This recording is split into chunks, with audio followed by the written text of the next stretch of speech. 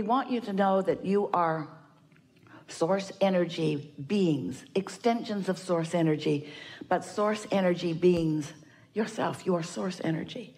And you've come with powerful intention to sift through life and to let it produce within you ideas of improvement and more. And when that happens, even if you're in a bad mood, you emanate a request that your inner being hears and responds to. So there's a very important thing that we want you to understand right here and now. And we're going to talk about it until we can feel you clicking in and getting it, because this is key to everything deliberate that you will do for the rest of your life experience. The law of attraction is responding to you. We just want you to understand who you are, what we mean when we say you.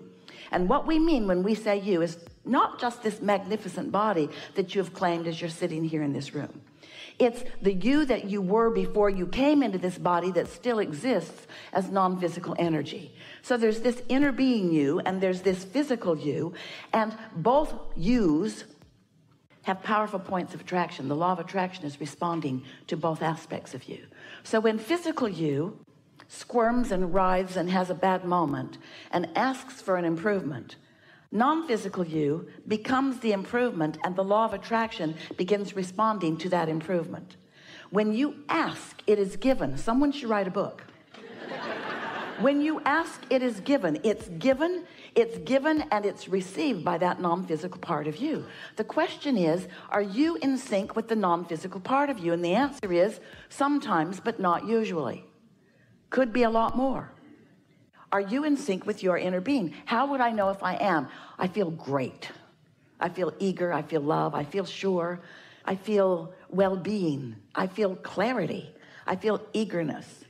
But if I'm not in sync while I'm in my human form, then I feel irritation. I feel some distress. I feel annoyance. I feel blame or guilt or fear or hatred or something like that. So you have 2 points of attraction potentially.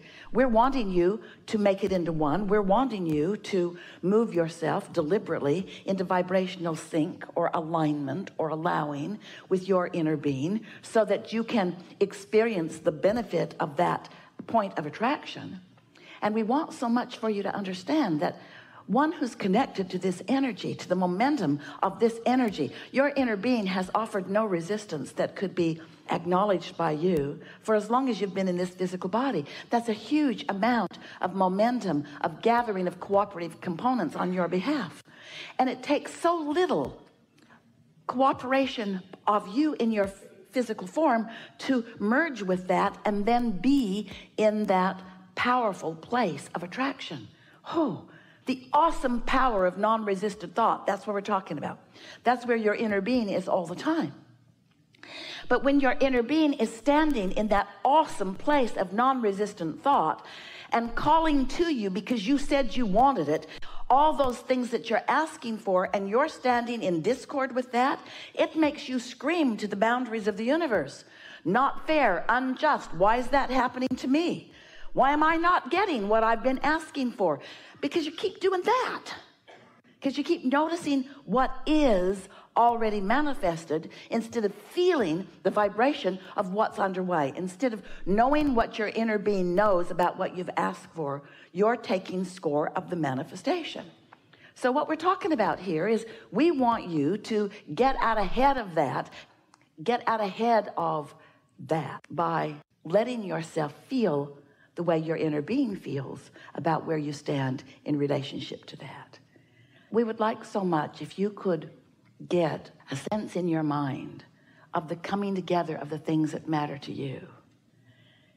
And you would feel an appreciation and a certainness and a sureness and a I'm being seen and I am loved and I'm being tended to and all is well. Because if you can accomplish those feelings, then you join vibration with your inner being. And you get to experience the moment by moment, conscious, aware unfolding of these vibrations turn into thoughts and ideas, and these thoughts and ideas turn into actions and impulses, and these actions and impulses turn into the manifestation of each and everything that you've asked for. There is nothing that you cannot be or do or have. Everything that you've ever wanted, no matter how good you are at articulating it, has come together, has already culminated. But our knowing of what is and your knowing of what is are two different knowings, because we know the isness of the vibrational unfolding, and you don't want to count it until it's parked in your garage. You don't want to count it until the money's in the bank. You want it. You want the manifestation of it. You got to get over that. And it makes you worry when we say you got to get over needing the manifestation in order to feel good, because you think we're just trying to teach you to feel good so that you'll just settle for what is. Oh, yeah, Abraham just wants us to feel good anyway. Oh, we just want you to feel good. And we know what that leads to, because we understand the process of the way things unfold. Hello. Thank you. My question is, how do I really know? There's so much beautiful things to know, do, be, have. How do I know what to know next? What's the best way to know what's best to know next? Well, knowing. First of all, that's a direct contradiction to your opening statement to us. Get out. No problem. There's a pool on the 6th floor. I brought my bathing suit. It's a good place to be. The reason we're playing with you a little bit is because there are times to focus on what you want, and there are times to relax and allow what you've focused upon before to come into your experience. And this is why we are making this important distinction. And it's at the root of your question, so the answer will make a lot of sense to you once we tell you this very short thing. As you pointed out, there are so many options of wonderful things that you could be the creator of, unlimited. And we can understand how, when you look at it conceptually, that it could feel overwhelming. However, you don't have access to all of those things, nor would you want to anyway. So let's say that your life has helped you to focus on something. Maybe it's money, maybe it's a vehicle, maybe it's a relationship, maybe it's an improvement in something. Doesn't matter what the subject is, but the subject, every subject, is the subject of what is wanted and the subject of the absence of it. There's a range between having it and not having it that you could be in vibrational alignment with. You might feel sort of prosperous, but you might worry about money too. So you're sort of back and forth on that subject. So in any moment in time when you focus on something, we like to call your attention to it by saying you've picked up the stick of that subject. And on one end of it is what you want, and on the other end of it is the absence of what you want. And the question is, what's your emotional state of being? What's your vibrational point of attraction when you've picked the stick up?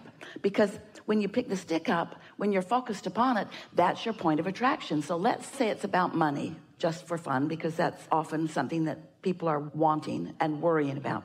So let's say you've picked up the stick called money and you're pondering it, but you're under the influence of something that just happened, which is bills came that you can't pay, or someone close to you wants something from you financially that you can't afford.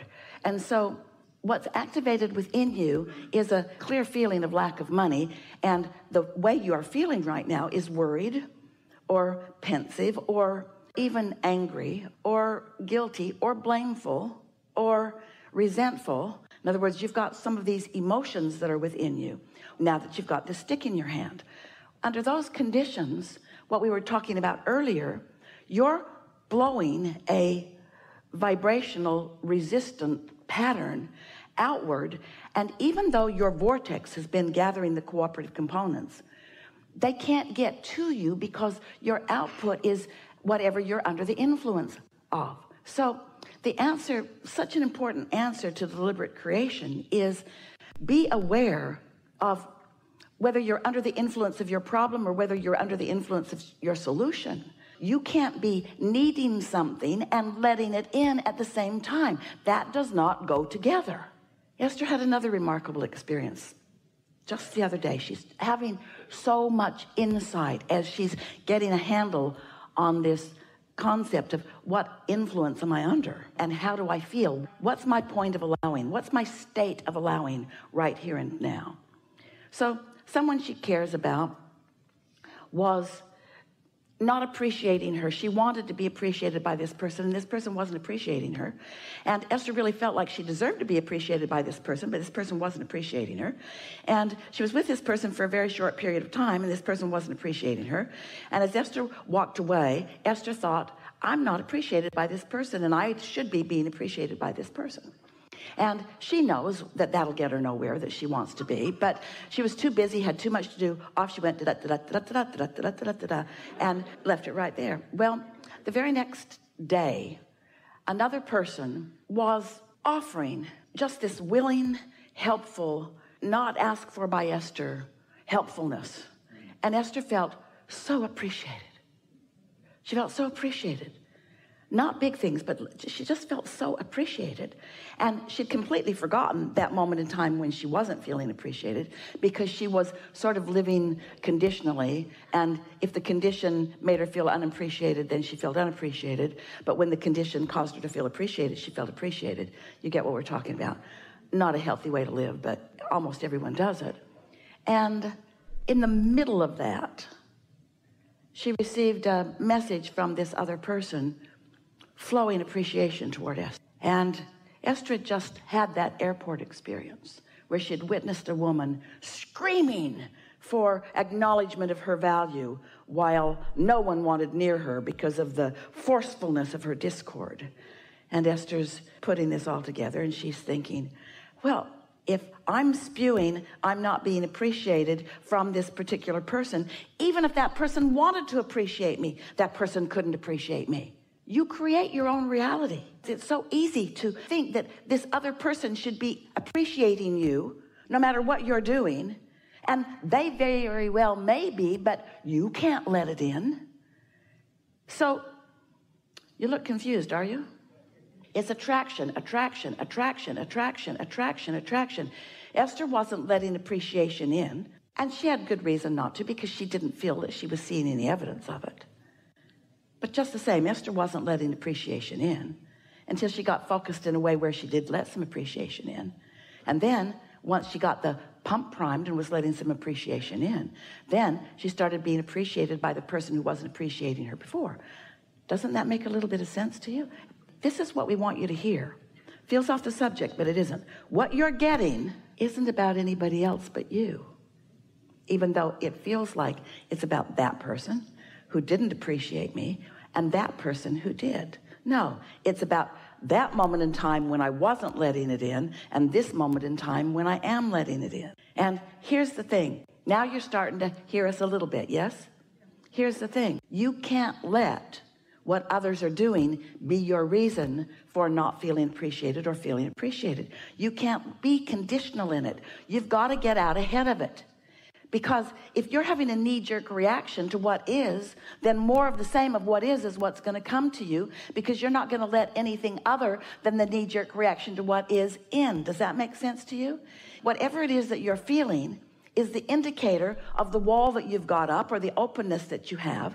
If you're feeling wonderful, then you're open and more wonderful on all subjects is being allowed into you. But if you're feeling disenfranchised or disadvantaged or not respected or taken advantage of in some way, then that's your vibrational output, and that's affecting everything else that you let in. And none of this has anything to do with the others who are out there interacting with you. It's all you. Now, Esther might say, oh, that doesn't seem fair. Doesn't seem like it's all me because I was reacting to other things. We say, therein lies your problem. Letting others control what you're letting in by your isolated moment in time. Picking something that feels bad and then being unhappy that something that feels good can't get in through your spewing of what feels bad. It's attraction, it's attraction, it's attraction. So what is the remedy? Well, for a while we've been teaching you, reach for a thought that feels better. But there's a law of attraction momentum going on that won't let you find a thought that feels better when you're under the influence of something that doesn't feel good. Doesn't that make sense to you? When you try to focus on that subject, you just get more resentful and more unhappy about it. If you like this video, don't forget to subscribe, and see you in the next one.